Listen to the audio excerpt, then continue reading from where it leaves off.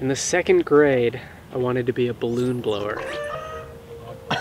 Yep. Yeah, I had a few things. I wanted to be a carpenter. I don't know, but I feel like every kid had the dream of being like a marine biologist when they were younger. So I definitely had that dream, which I mean, I don't even think I knew what it was.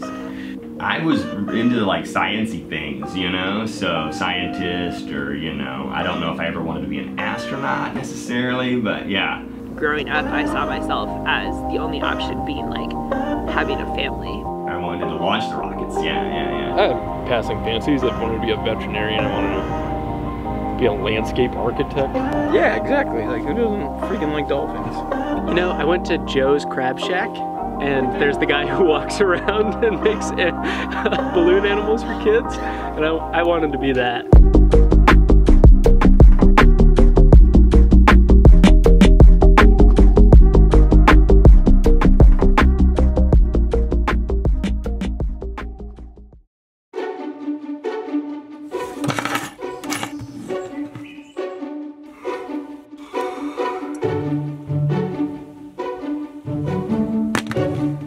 Humans develop routines and habits as a way of reducing the number of decisions we have to make every day.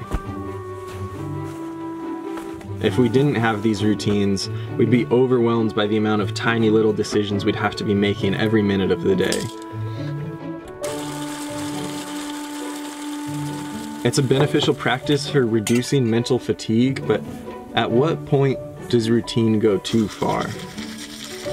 How do you know when it's time to break free of the routine?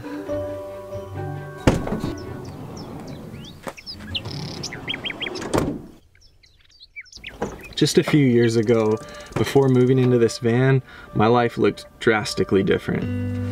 For so much of my life, I just followed this path of what I thought I was supposed to do. It's like I was following this cultural routine that landed me as a mechanical engineer, chasing after money and impressive job titles. I wanted to be successful. So much so that I started to lose sight of the things that I cared about the most. It kind of felt like I was living someone else's life. I had it set in my mind that someday I'd be happy. If I just made a little more money, if I just had this job title, then I'd be successful.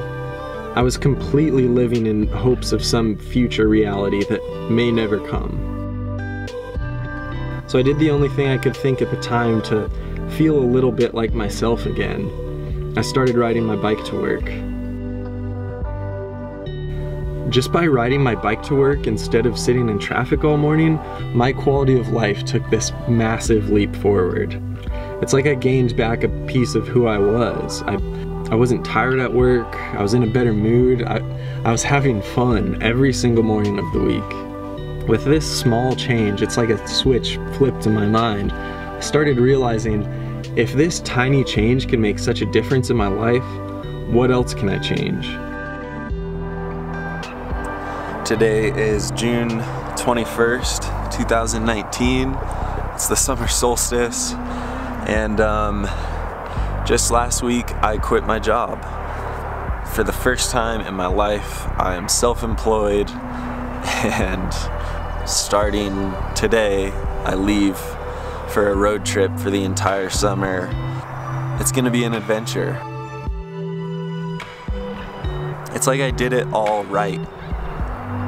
From any outsider's perspective, I was successful. I had the engineering job, I was married, I was on my way to buying a home. I wanted to be successful, but I didn't know what that was. And so, I don't know, maybe there's a part of it that I wanted to impress people, and so I just wanted to get the best degree that I could and wanted to make money, because that's just kind of what we're told, is that if you make a lot of money, that means you're successful. It's like I went all the way down this path to success, but I didn't feel successful. I guess I've basically dropped that idea and started looking for my own definition of success.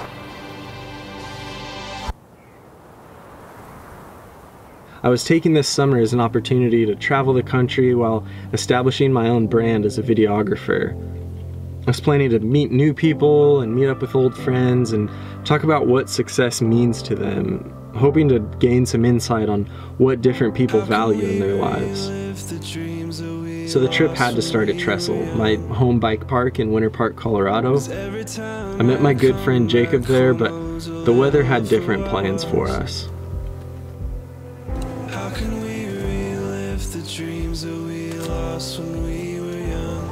Okay, maybe we won't be riding Trestle this weekend after all because it snowed so much that they're closed for today at least.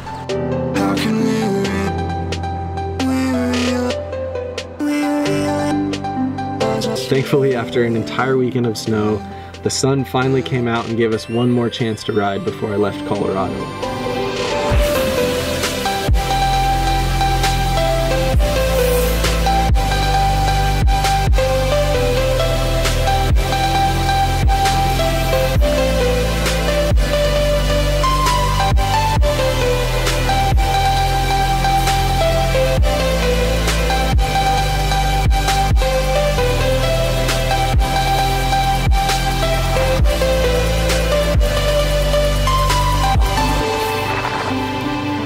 You can get down the sickest rock roll or you can hit the biggest jump or whatever, but if you don't have quality people in your life in order to share that moment with, why did you do it?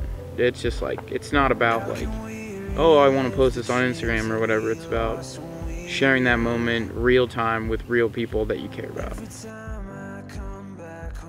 Jacob is one of those people who is really good at bringing people together. He's good at planning and inviting a bunch of people to go on rides, so he's the reason I ended up in Jackson, Wyoming.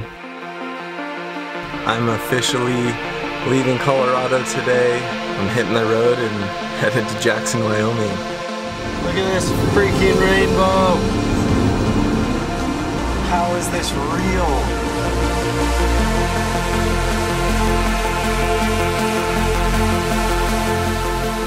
We had this huge group of people in Jackson that seemed like it just slowly grew the entire week as you have friends of friends joining in, and we had this big campsite at the top of Teton Pass, and so we were able to just hitchhike Teton Pass and have all these people hopping in and out of different rides. It was such a good time to catch up with old friends and make new friends. There's something so special about camping and mountain biking that just accelerates friendship like nothing else I know of.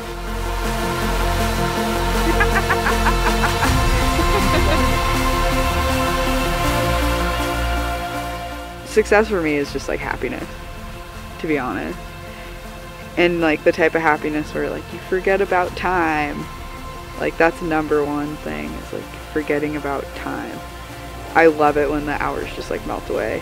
Whether that's biking all day with your friends or like getting really into a project that you love and like you love the work that you're doing. Like these days I really love the big picture of mountain biking. I love camping with my friends and riding all day. And I like the mastery of it, like trying to master something is really enjoyable, but I also like just going on big rides with my friends and being lost in the backcountry and not really thinking about anything else. Well, if you surround yourself with the people who care about your success, they're not the ones who care if you have a house or like a nice supercar or something, you know? They're the people who care about you, like doing the things that you love to do.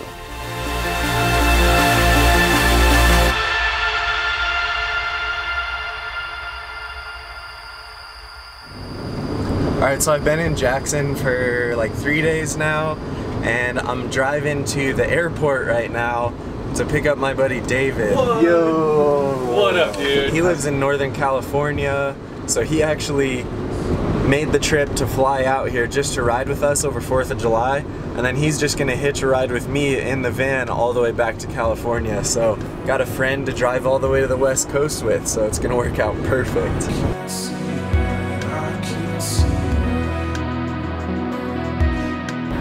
That stupid jump was such a white whale for me. I would come in and it was like, I do not have the speed for that. To the point where I was laying in my tent on one of the nights so that I could like do it in my head. So I'm like laying in my sleeping bag, just like, I suddenly just had this like calmness. I was like, all right, here we go.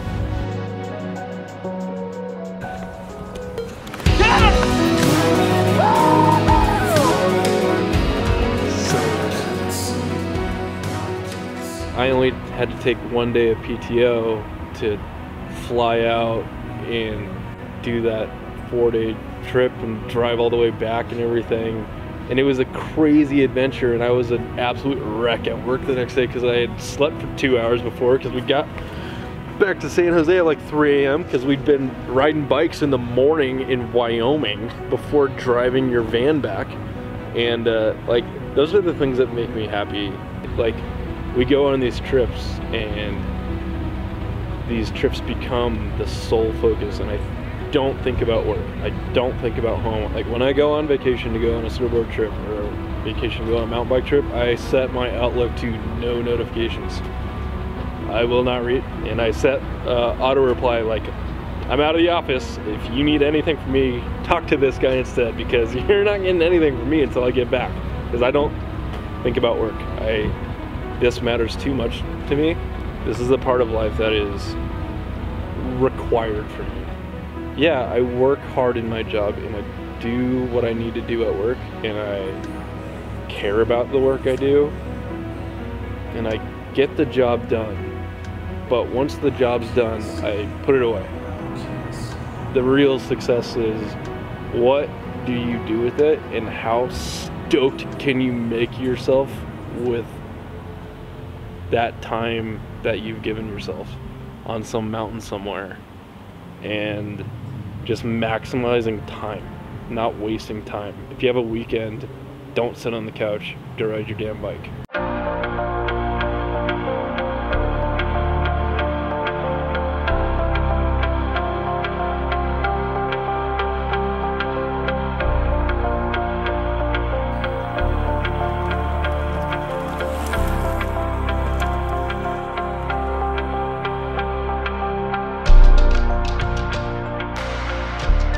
Man, something about road tripping across the country, once you hit the ocean, every time it's super special. So stoked. We made it to Santa Cruz. As I left Santa Cruz, this was really the first time on my trip that I had a lot of time to myself.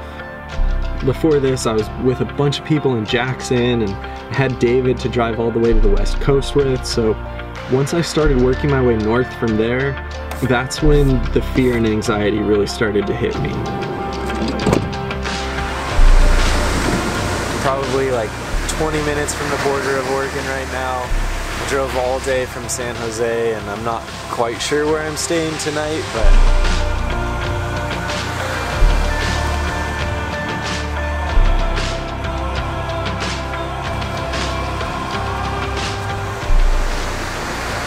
it's crazy how anxious I was all day. I guess I'm still kind of getting used to the whole self-employment thing and working my own schedule.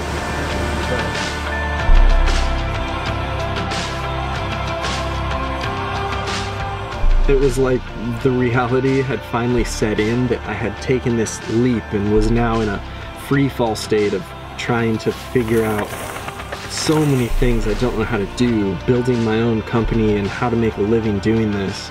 There's just so much left for me to learn, and I started to get pretty overwhelmed.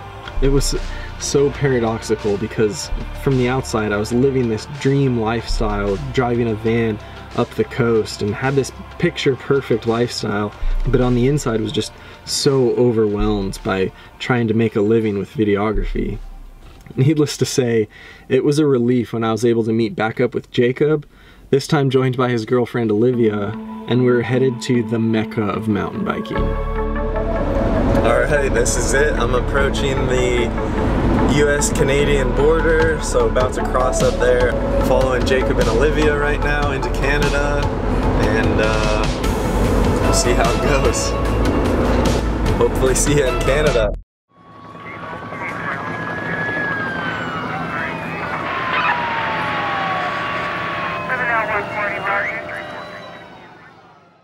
I made it to Canada.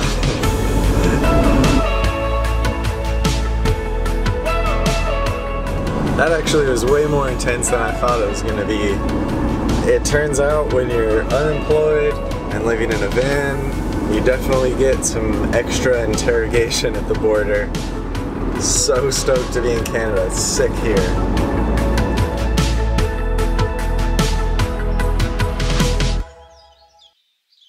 I always thought I had to follow this plan and this laid out map for what I wanted to do.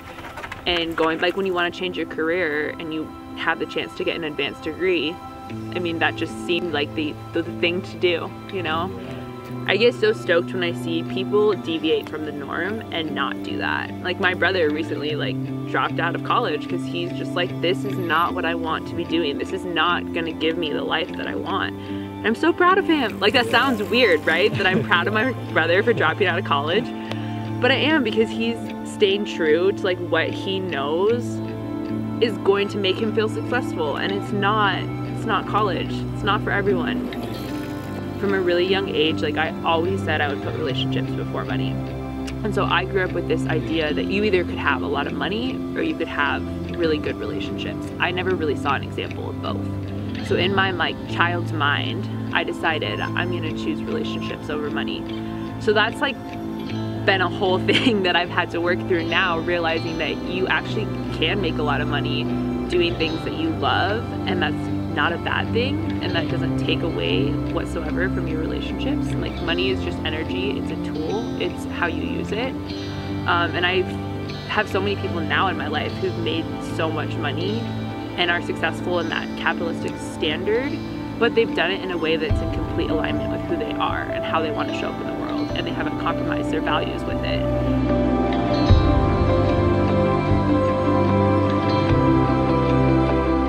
I originally hadn't planned to go any further than Whistler, but I reached out to Isabel and Antoine, a couple that I had followed for a while on Instagram. They also live in a van, and they were both engineers and are both mountain bikers, so I knew I had to try and meet up with them. When I found out that they were in Revelstoke, I knew it was more than worth the 6-hour drive to meet them.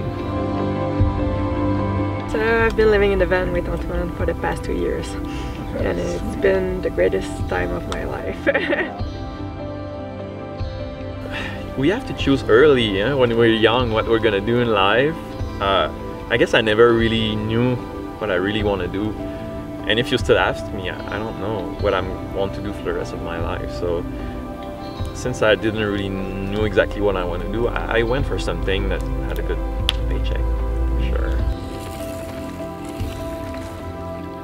I decided to be an electrical engineer because I loved it. It's not about money at all. Like, I never cared about money. Like, I care about doing something I love. Yeah, it's like where I see myself in 5 years. They always ask you that in job interviews, and I always lied about that. I have no idea where I'm going to be in 5 years, and I don't really want to know, you know? It's okay not to know. Yeah, I don't have long-term plans. And I think this is how you can appreciate every moment. Because like if you're always looking for something, you might be disappointed because you're not reaching that. But like just living the moment, just enjoy the moment.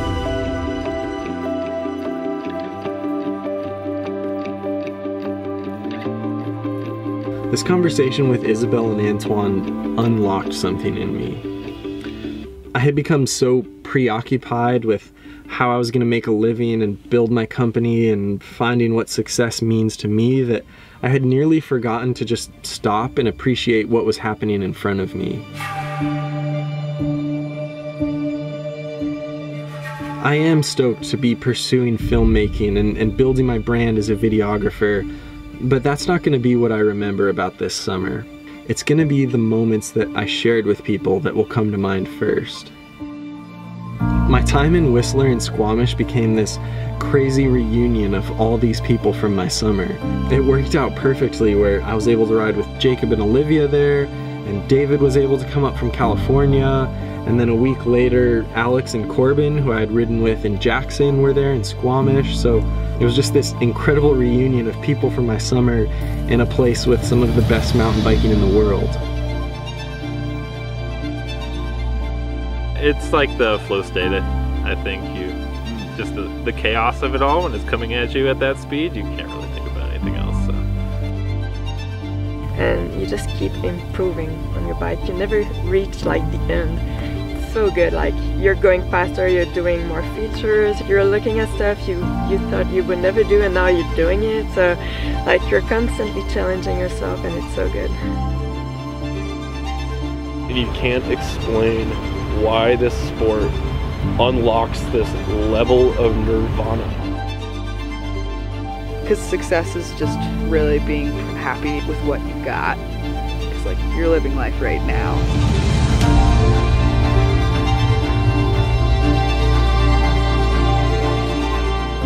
Success are the things that more like 16-year-old me would have defined as success. It's not about so much what you do, but the fact that what you're doing is making you happy and you have people in your life that are there supporting you. I mean, I don't really know what else you could want.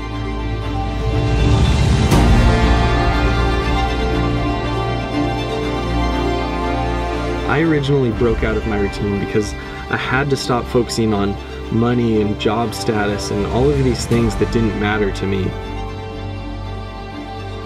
Sometimes the only reason you need to break out of routine is so that you can appreciate everything that's happening around you right now.